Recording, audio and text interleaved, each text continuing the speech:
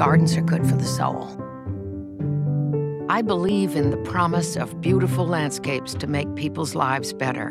Oh, look! That is with Yes. the purple. Isn't that Yes, fabulous. Aren't they gorgeous? And no one believed that more than my hero, Beatrix Farrand. It really is out of an Edith Wharton novel. And being the daughter of a divorced society mother, she felt that she had to make a life of her own. This was quite unusual for someone of her class to be taking on a profession as a woman. Earthbreaking, Yes. literally. It was like walking through a rainbow because it goes from light to dark, and then it like makes you go that way towards the white, and then you come around. Because it has a message, you know, come, be here, we want you to come. One of the most eloquent arguments she made was for the creation of Acadia National Park. She articulates the value of public access to a beautiful place like that. That's why she's my heroine.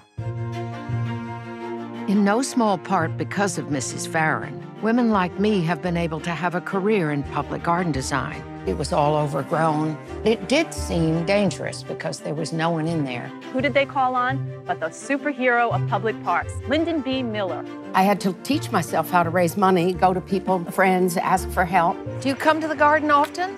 All the time. Do you? That's Yeah, nice. I'm here all the time. I recommend it to everybody that I know. Okay, so then you come to the gate, and then if you're bringing a visitor, you turn around and you look at them because their mouths fall apart and they go, oh! She appreciated science and also geometry. In her gardens, people experience nature and art at the same time. No one focused on the fact that America had unique landscapes of its own. This is lovely. You can go into one of her gardens and learn about this necessity to adapt to changing climate, changing times. We're fortunate that Dumbarton Oaks has survived, and it's brilliant. That's what a pioneer is. It's somebody who breaks the mold